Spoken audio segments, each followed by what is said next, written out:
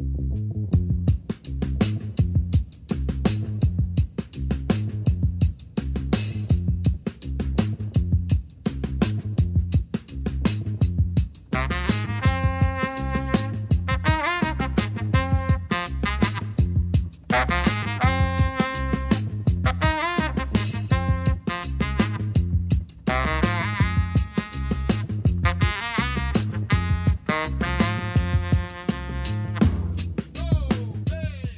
name is Horace Campbell, and I earn my living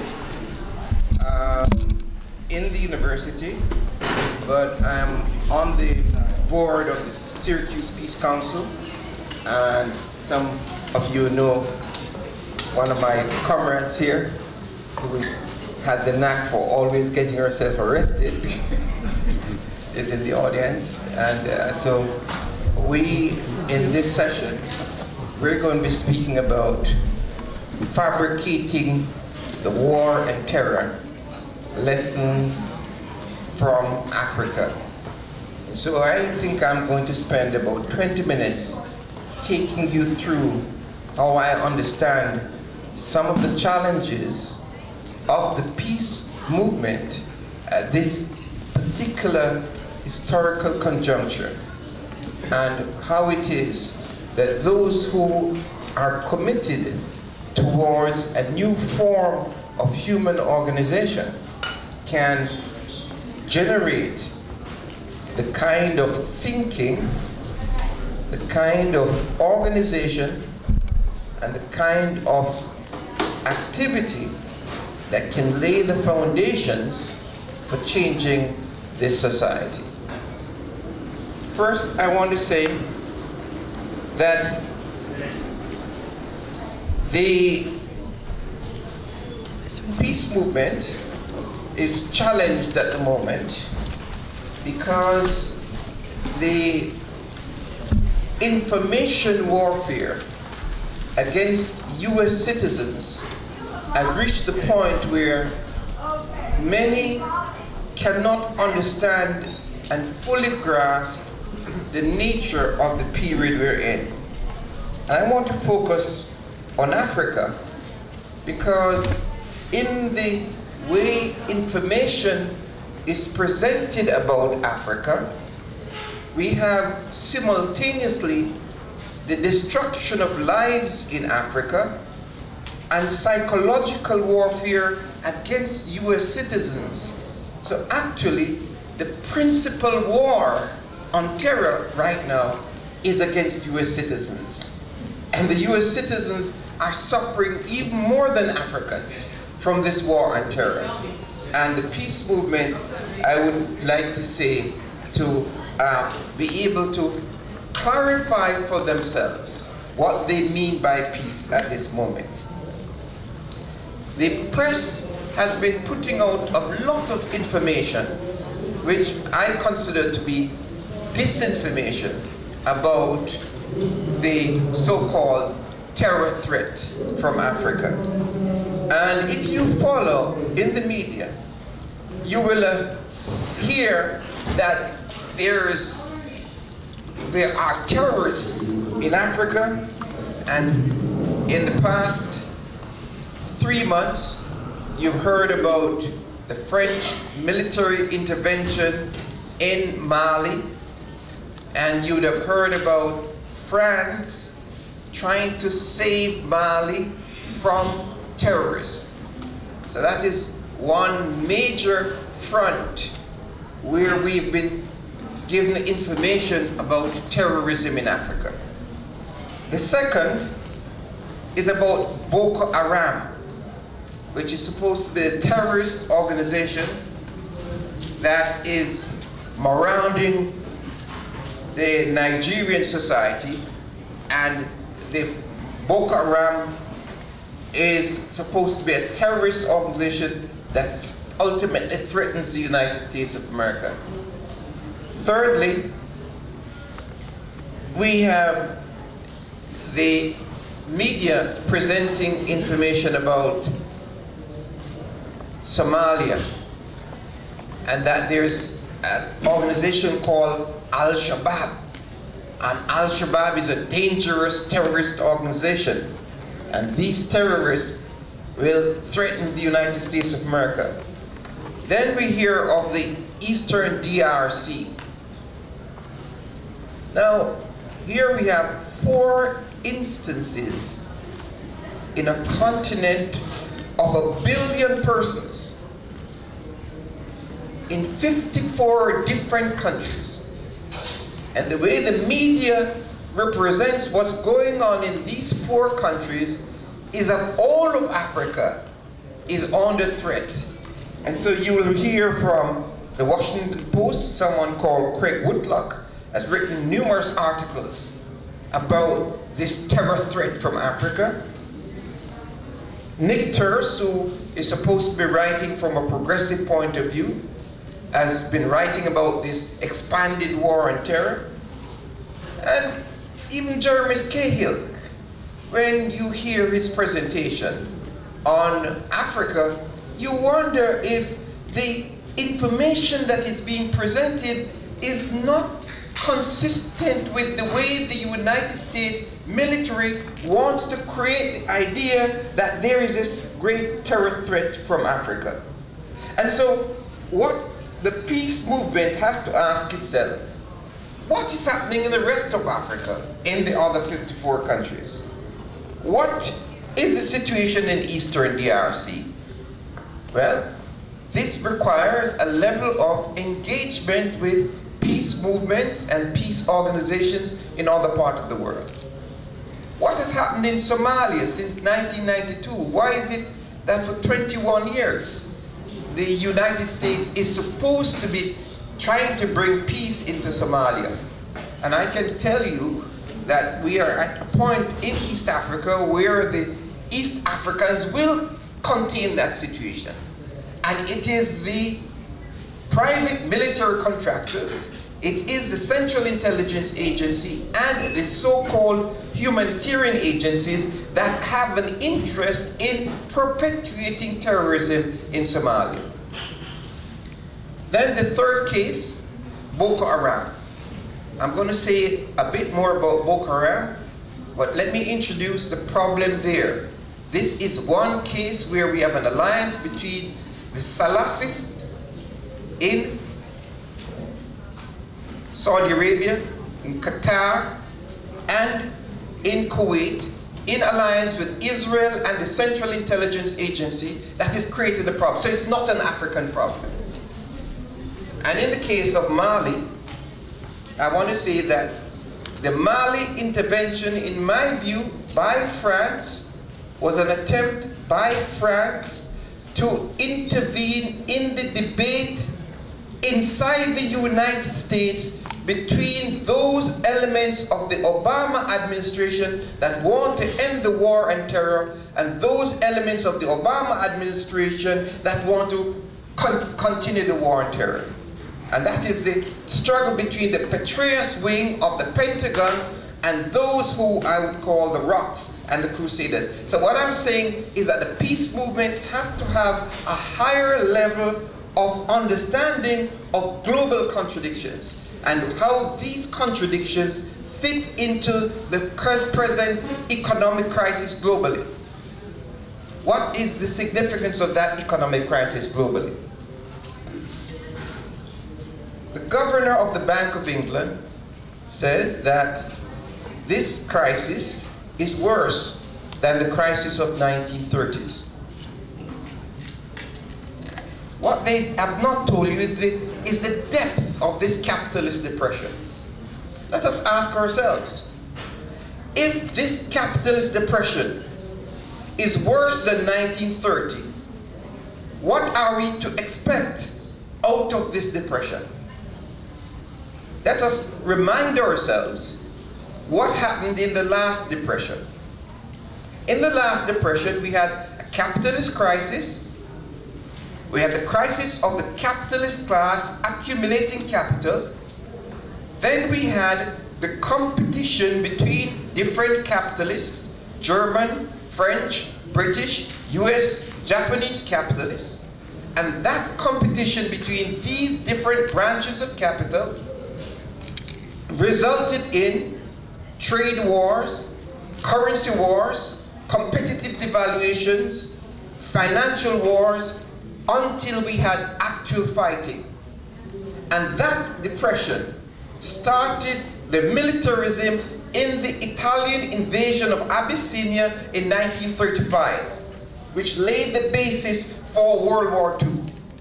If we do not remember the triggers for war that came out of that depression, we are in the midst of another depression without understanding all of those forces that are leading to the militarization of the planet and the destruction of citizens here. So, what is the response of the peace movement to this war on terror? Well, the peace movement, and I'm sad to say that the so-called humanitarian instincts that is promoted by the Central Intelligence Agency and the military has engulfed sections of the peace movement to the point that they have been silenced when it comes to Africa. And I want to use two examples. The first example is in the case of Uganda, where the Central Intelligence Agency and the CIA and the military created this video called Coney 2012. The video Coney 2012 was psychological warfare by the United States military against the young people of the United States of America for them to sign up to support US military intervention in Africa under the guise of catching Coney. When in fact, if the peace movement has been doing its work about what's going on in Africa, they would understand that what was going on in Uganda was that it was the Uganda government that was perpetuating the war in the north, and what should have been done was that peace movement should be isolating the Museveni government. Instead, through the Institute of Creative Technologies at the University of South California, they created this video and had 100 million young people sign up on this thing called Coney 2012. And up to now, the established peace movement has said nothing. In other words, we are asleep at the wheel when this intensified militarization is going on. The second example I want to give is the continued silence of the peace movement on the war against the people of Libya. I've just finished the book on Libya. It came out yesterday. Monthly Review Press. It's called Global NATO and the Catastrophic Failure in Libya. What was the position of the peace movement on Libya then? What's the position of the peace movement on Libya now? Here is a situation where the United States was fighting a war against terrorism, and the so-called terrorists that were in Guantanamo Bay, the United States went and armed those terrorists, overthrew the Gaddafi regime, and unleashed 1,700 militias to destabilize Libya. That was not enough. You executed Gaddafi, paraded him and humiliated him in an attempt to humiliate Africa, and then the ambassador of the United States of America is caught up with militias that he is himself involved in, and then he dies in the middle of this. Where's the peace movement? When the CIA operatives who are working as video game actors within the military infrastructure, when they are killed, those who call themselves liberals are saying, oh, this guy was just there doing video games. Sean Smith. Why are we here not hearing anything from the peace movement on this?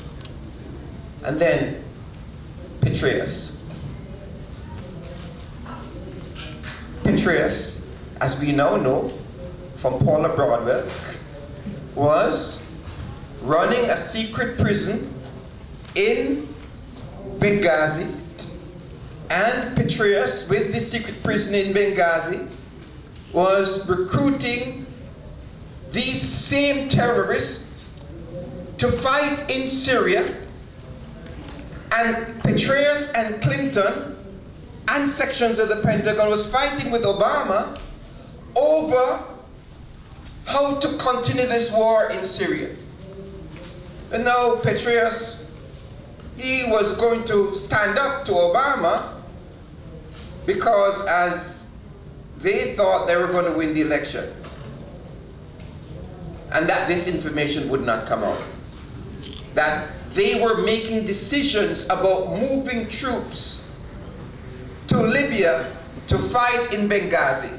And Hillary Clinton, who was involved in all of this, she couldn't talk about it. She sent Susan Rice before the cameras to speak, and then she herself cannot deal with this question. Where are we in the peace movement? As the Libyan fallout continues now, so that France is intervening to help the Petraeus wing of the military inside the United States, because the Obama administration said that the war on terror is over and we should now be using legal and police means to pursue this war on terror instead of using military means. And since that time, the press, the media said, no, the war on terror is not over because Africa is a hotbed of terrorism. Africa is a place where we have Boko Haram, we have the Salafis, we have Al-Shabaab, and we must increase the military budget. And Jay Johnson, who gave this speech to say the war on terror is over, is out of the Pentagon. And we only hear about these struggles going on in the administration when you have congressional hearings. When at the last hearing, that when Panetta was going out, they asked Panetta, is it true that you from the Pentagon, the CIA, and Clinton agreed to support the Salafists in Syria, but Obama overruled you? He said, yes, it's true. He said, well, Obama is too powerful. He's not supporting this war on terror in Africa that we want. So where are we in the peace movement about these struggles? Well, as I said to Judy Bella when she invited me here, and my sister here who gets arrested, it's important for us to talk about drones. But what about the new business model for supporting militarism in Africa? Let us look at that business model. The business model said that for the United States to remain competitive in this capitalist depression, the United States must fight a war against China. And that war against China must begin with triggers of war. And those triggers of war, just as we talked about the depression in 1935, those triggers of war will start with skirmishes in Syria, Iran, and then those triggers will get out of control. And so in Africa, the job is to stimulate skirmishes to perpetuate the US military contractors so that this idea that there is a war and terror going on is kept before the minds of the American people. Moreover, the United States does not have the capability to fight wars anymore. Let me repeat this. The United States has not fought a serious war since 1952. The major war that the United States fought was in Vietnam, and they lost. And since that time, they have to find a methodology of warfare which will relieve the United States citizens from mobilizing against the military. And what is that methodology of warfare? That methodology of warfare is one which includes sophisticated weaponry such as drones, private military contractors, third-party countries, and mercenaries. This methodology of warfare is what they use in Afghanistan and what they use in Iraq. And what it has done, even among the military personnel and the private contractors, that has created even more trauma inside of the military. And so, I'm suggesting to the peace movement, our job is to intensify our work in the military, to break the military between those who want to support Israel, Saudi Arabia, and Qatar, and those who want to dismantle the military. Those who do not believe that we should go to war with China. And so, that means that we should be calling for the dismantling of the United States Africa Command. What is the United States Africa Command? The United States Africa Command is the new command structure that has been established to fight terrorism in Africa, because we have this terrorist threat. Mind you, I started out by telling you that there's 1 billion people in Africa and there are these 4 pockets. And I'm saying to you that the peace movement, that the terrorist threat in Africa is coming from Israel, Saudi Arabia, and Qatar.